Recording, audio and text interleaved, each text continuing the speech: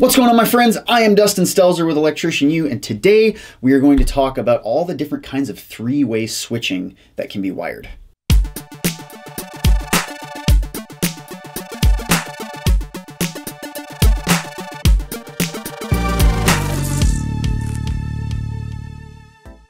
Okay, so I think the best thing to do is to cover each one of these one at a time. So the first thing I'm going to cover, and I've covered this in depth in other videos, so I'm going to kind of just fly through it. So a typical three-way, like a typical three-way, is where we have, this is our hot, we have an incoming hot that goes to the switch, and we also have an incoming neutral that comes into a switch box. This is what we would call our hot side of a three-way. This is what we would call our leg side of a three-way. The other side of the three-way, why we call it a leg side, is because from this side, the switch leg leaves and goes up to the light. And then the switch neutral comes into the neutral box. So we've got the hot and neutral incoming to one switch, and then on the other side, out in the garage, wherever this other light is, we've got the switch leg, hot and neutral, hot side, leg side. This is a typical three-way setup. So then what we would do is go one traveler over to one side of this device, another traveler over to the other side of this device. So the two gold screws are where our travelers go, and then the black screw is our common terminal on both of these. There's a black. The incoming power goes to one of the black, the leg goes to the other one. That's pretty easy. Now, the cool thing about this setup is we have this incoming neutral here. When we run our travelers, we end up running another neutral to this box, so we have a place for our neutrals to get wire nutted together. This is a wire nut. So we have a path through both devices up into the light, path on neutral all the way back, and then back to our panel. Very easy. That's how a normal three-way works.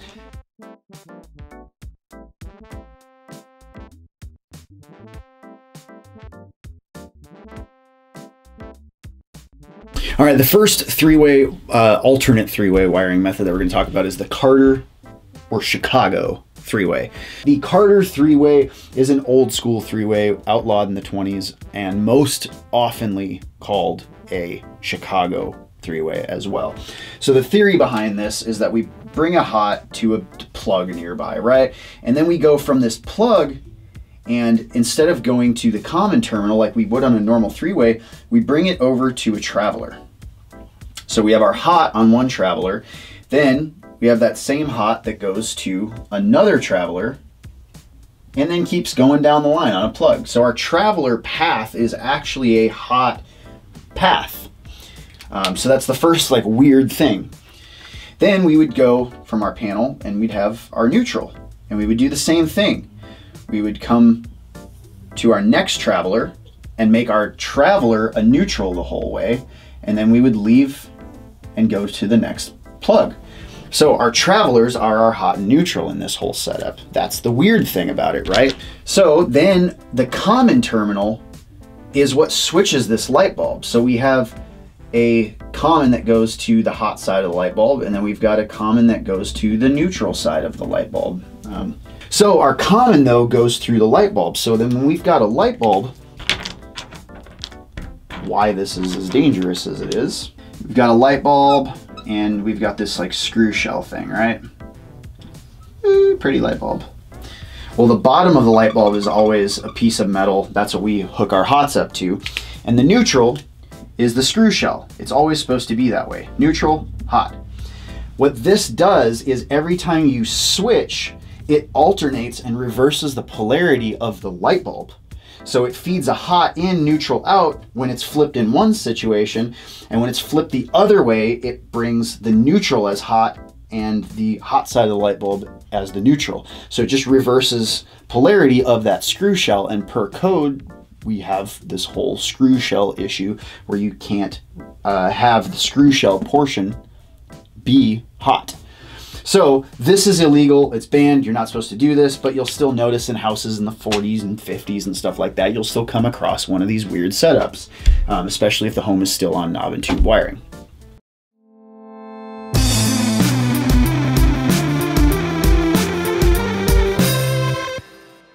For those of you that are new to this whole electrical experience, did you know that there's a thing called a four-way switch, and that a four-way switch can switch multiple different locations? So a three-way switch doesn't have anything to do with the number of locations that you're switching from, you would think, right? Like a three-way switch means that like one over there, and another over there. It's not talking about the locations, it's talking about the device itself and how many terminals it has for how many different conductors or ways through this device current can flow. So if we have a three-way, we have a common screw. That is one way, usually it's your incoming hot or your leg going out, and the other two screws are your other two ways that current can leave or come into the device. Those are your travelers. So a four-way switch actually has four ways. There's four terminals. There's two incoming and two outgoing on every four-way. Now, some people would be like, okay, so what if you wanted to add more? Is there like a five-way and a six-way? No, it's not necessary. With a four-way switch, that one device will allow you to put as many switches anywhere throughout a building. You can just like infinitely increase the amount that you're putting. 17 doorways, doesn't matter, but you only ever need a four-way for all of those locations. All right, the next alternative three-way wiring method that we're going to talk about is the California three-way. So California three-way, also known as the Hollywood three-way, the Coast three-way, West Coast three-way, but this is a very similar three-way to the Carter three-way, except that it doesn't reverse the polarity of the light bulb, which is kind of the cool thing. Now, this wasn't made to replace the Carter three-way in any way. This is a completely different situation. There were codes at the time in LA, well, and just in parts of California, local codes where if you were running certain types of conduit, you couldn't have more than 3 conductors in that conduit. So they're like, okay, well, we have 2 travelers, we have a hot and neutral switch leg, we have 5 conductors plus a ground. Like, how do we make this work with a rule that says we can only have 3 conductors in a conduit? You can't really carry things through. So they got a little creative with this limitation, and this is what a California three-way is. All right, so similarly to a Carter, you know, we're going to have our hot that goes to like maybe our first device, and then we're going to have a hot that goes to a traveler, and we're going to have a hot that goes to another traveler. Then we're going to have our other traveler from traveler terminal to this traveler to the light bulb. And then we're going to have from our screw shell of our light fixture, we're going to have our neutral, but the neutral just goes back to the panel, or it can hit this neutral and go back to the panel. And then the last thing we've got is the commons tied together. And then the last thing, we can take our hot and go to the actual device, and that gives us a way to continue our circuit wiring through the rest of the room. So hot in carries our hot through to the travelers and also to the next device. It just keeps the hot going. We've got our neutral that feeds through everything, bypasses all of this, so there's no way for the neutral to be switched on anything, and still passes it through the circuit. The commons are just tied together, so in one position, it's going to allow this incoming current to go through the common and either get stopped and not go anywhere, or it's going to allow it to keep going through to the light bulb itself. But the 2 travelers themselves are always, one of them's always going to be hot. The other one's always going to have the leg on it. So it's just a matter of using the common terminals to switch back and forth whether or not the hots connect to the leg or not. So a pretty tricky setup, or a pretty clever setup to come across a solution for a really silly problem to have. So these are not used anymore typically either, but you will run into them from time to time. Most of the time, because of this setup, it allows people to not have to bring a neutral into one of the switch boxes. So there's new code now that says that every location, every switch location has to have a neutral in it. There are some exceptions for 3-ways and 4-way switches as well. But typically, a California 3-way are not allowed. There are a lot of places like here in Austin where inspectors are like, I don't care what it says, we want a neutral at every single location. So to pass an inspection, you still have to do it, whatever they say. But anyways, this is the California 3-way. Do we need to put a neutral at every switch location now? This is something that's argued about in every kind of forum and Facebook group out there by a bunch of people that are not citing code. They're just going off of what somebody said one time somewhere. So let's see what the actual code talks about for this whole neutral issue. So we're going to be in switches. This is Article 404, specifically 404.2 A and C. So 404.2 switch connections. On A, it says 3-way and 4-way switches. 3-way and 4-way switches shall be wired so that all switching is done only in the ungrounded circuit conductor. Now, that doesn't specify color, it just specifies which conductor. You could essentially have re-identified a white conductor, and that is now your ungrounded conductor. It doesn't specify color, but the grounded conductor is supposed to be certain colors in other parts of code. So I guess it's arguable that you're supposed to not use the white conductor. So it goes on to say, where in metal raceways or metal armored cables, wiring between switches and outlets shall be in accordance with 300.20A. That really just talks about ferrous raceways and like grouping of conductors and heating because of induction. There is an exception that says switch loops shall not require a grounded conductor. So a lot of people say it's illegal, you can't use switch loops. You can't run a hot down to a switch and then use the white conductor, you know, for a switch leg or vice versa, whatever your argument is. But it specifically says right here, switch loops shall not require a grounded conductor. So that means that they are at least understanding that switch loops are okay. They can be used. So the argument though is, nowadays, there's electronic switches that get put in walls. And so if you go to put an electronic switch in and there's no neutral available in that box, some of these devices won't work. And so you have to try to figure out how the heck to get a neutral down to that location. This has pissed enough people off because they've come across it because the wiring methods from the 50s, 60s, 70s all had switch loops all over the place. So the way to get around that is every code cycle for the last few has been saying, all right, in 2020, we're gonna have this thing where we're going to start requiring everybody to make sure that there's a neutral at switch locations. But it's not every switch location. There's a whole bunch of different places where you don't have to do it. And it's really just comes down to the ability for the circuit to be added to. If you can get a neutral to a switch location at a later date, then you don't have to worry about it. So if we go through on C, it says switches controlling lighting loads. The grounded circuit conductor, the neutral, for the controlled lighting circuit shall be installed at the locations where switches controlling lighting loads that are supplied by a grounded general purpose branch circuit serving bathrooms, hallways, stairways, and habitable rooms or occupiable spaces as defined in the applicable building code, where multiple switch locations control the same lighting load such that the entire floor area of the room or space is visible from the single or combined switch locations. A grounded circuit conductor shall be only required at one location. So if we're talking about 3-way switches, you only have to have a neutral at one of those locations. If you're talking 4-way switches, you got 17 different switches that all control this one light in the center of a room. Only one of them has to have that because you're only going to have a dimmer at one location. So as long as you can put a dimmer at one location, a really fancy dimmer that needs a neutral, again, not every one of them is going to need a neutral, but if you do, you at least have one location amongst all of them that do. So you do not have to jump neutrals to every single one of the locations. Anybody that says that in a Facebook group is wrong. For real, people need to be citing their sources. Like, holy crap, dude. The amount of people that are just spouting out random code that's not true, I think it's the majority. I would say 75% of electricians that are out talking about what code is what don't cite sources and they're wrong.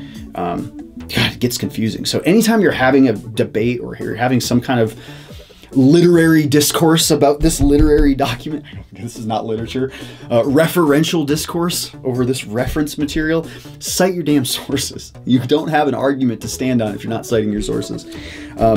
Okay, a grounded conductor shall not be required to be installed at light switch locations under any of the following circumstances.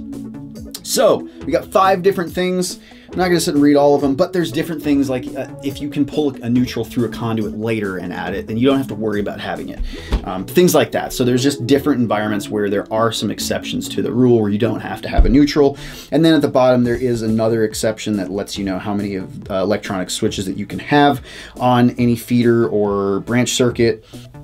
And that's pretty much it. So this whole issue, if you have to have neutrals at switches or not, you are supposed to put neutrals at switches, at all switches from here on out, with exception if there's multiple switches that control the same thing, 3-ways and 4-ways, or if you have a certain setup at a switch where you could get a neutral to it later. One of the things in here says like you don't have to do it if it requires you to like rip up sheetrock. You don't have to knock holes in your walls just to be able to get a neutral somewhere. Like that's okay. So you can go through C, read through all of the 1 through 5 as well as the exceptions to learn a little bit more about that. But that's what code says about the whole neutral issue. All right, so the last thing we're going to talk about is the dead end 3-way, and this is a little bit different setup. This is what I used to call a California 3-way, and a lot of people that I've worked with have called a California 3-way as well, because it still only deals with 3 conductors. But that's not technically accurate, because a true California 3-way still carries the circuit. It's kind of like a traveling bus 3-way where it allows the continuation of the hot and neutral throughout the rest of the circuit, whereas a dead end 3-way does not. That's the limitation of it. So that's why you need to know that it's different than a Cali. So what we would have is, typically we're still gonna have a hot side and a leg side of these 3-ways, where we have our incoming hot and then a leg that goes out to a light. Oh, I should probably draw the light. So what we're gonna have coming into the first box, we're gonna have our hot coming in, and our incoming hot is still gonna go to our common terminal. And then we're gonna have our incoming neutral as well into that same box. And then from the light fixture itself, we're gonna have a piece of 12-2 coming down. So we're gonna have the switch leg that comes into this box, and we're gonna have the neutral that goes with the switch leg. So we've got neutral, hot, well, still neutral from the light fixture and the switch leg. All of that in the same box. There's nothing on the other side. So this would probably be a situation where somebody had just a light switch and they're like, dang it, we want to add another light switch on the other end of the hall. But you don't want to have to like run all of these different wires over the other end to rewire this thing. You could just run a piece of 12-3 over to the other side of the room and give the 3 conductors it needs for a 3-way to work. So you would bring 2 travelers over there, and you would bring this leg over there by wire nutting it inside of this box and just turning it into a different conductor in between. So if we were to run a piece of 12-3 over there, then we would have one of our travelers. This would be your other black conductor in your 12-3. And then the last conductor that you would have would be, I wish I had a white. The other conductor that you would have would be taking this and wire nutting it, taking this, the hot side of your switch leg and sending that over to the last screw, to the common screw. So you're interrupting it in this box, you're putting a wire nut on it. This is probably going to be your white conductor that you're going to re-identify as black inside of the box. But you're just sending that leg over there, and you're sending 2 travelers over there. So now everything happens inside of this box. It sends power over, sends it back, and then goes up to the light. And when you cut power out, everything works the same way. The only problem with doing that is when you sent those 3 conductors over here, your black, your red, and your white that's now re-identified as black, you don't have any neutral over here. And you don't have a constant hot because your travelers are always switching, and your common is only a switch leg now. So you don't have any constant hot or neutral over here to keep carrying on down the circuit and going. So that's the kind of problem of a dead end 3-way. But there's nothing wrong with doing dead end 3-ways. There's places where you're going to get into trouble in code where you're re-identifying a conductor that's less than, you know, number 8. Any conductors that are small enough need to actually be the color of those wires, not field identified. But if you get up to conductors of a certain size, you can field identify. That's not a code that a lot of inspectors really care about, honestly. As long as you're doing the due diligence of re-identifying a conductor, I think a lot of inspectors are okay with that still. Just depends on your area though. Some are very, very strict to adherence to the code as well. So you may not be able to re-identify. So you may run into a situation where this is not okay. Another thing too, this doesn't give you a neutral in the other side of the switch box, which again, the exceptions in code, you shouldn't have to have a neutral in every one of the locations if you're in a 3-way or a 4-way setup. But some jurisdictions, they may want you to carry one anyways, just so there's the flexibility of future whatever, being able to add switches and do whatever you want, lighting control systems, just making sure there's a neutral everywhere, and you can't do that with this setup. So that's why a lot of municipalities will say no Calis, no dead ends, no Carters, none of that shit, just like a regular, true to fashion, neutral and hot carried through traveling bus, if you will. That just means you're taking the bus from the panel and you're traveling it, you're bringing it through the entire circuit. But they want like a standard 3-way setup for everything. So I hope that helps all of you. There's a lot of people that call a lot of these things different things and they just get confused on terms. And so I figured there should be something that actually shows all of the different ones and how they're wired and what the differences are. So let me know if you guys have any comments, questions, things below. There's actually other names if you've heard things. I think there's like a farmer 3-way. There's all kinds of like silly things that people call these. So put your comments below. Let me know if there's anything that I missed or anything that you think that I should cover. Thank you guys for watching.